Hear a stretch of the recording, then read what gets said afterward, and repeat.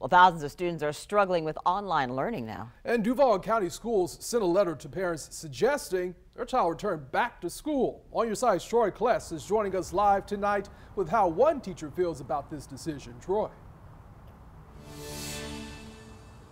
Thank you, Anthony. We're outside of DCPS headquarters where tonight they're actually going to be holding a meeting. But outside of these walls and on social media, a lot of the chatter is about a letter sent to parents that one teacher I spoke with feels is offering a solution that's not right at this time.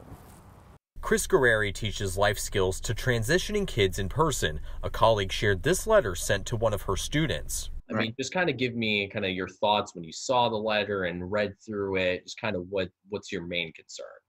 Well, what happened was a teacher reached out to me and said that a parent had reached out to them to ask why their student was failing and why are they learning about it through a letter. Well, the teacher was like, well, your student's not failing. They have a B average. This letter sent to more than 17,000 students.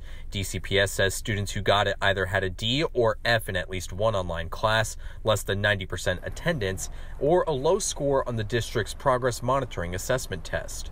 In that letter, parents have three options. They can tell the school that they're already electing to go back to brick and mortar for Q4, or elect to cancel Duval homeroom and start brick and mortar on March 23rd.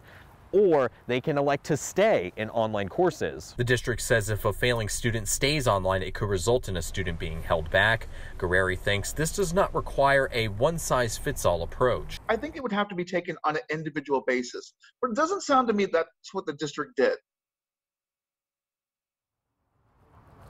Now, parents have until March 12th to make a decision, and if you want to figure out how you can do that, you can go to this story on firstcoastnews.com. We're live at DCPS. Troy Kless, First Coast News, on your side.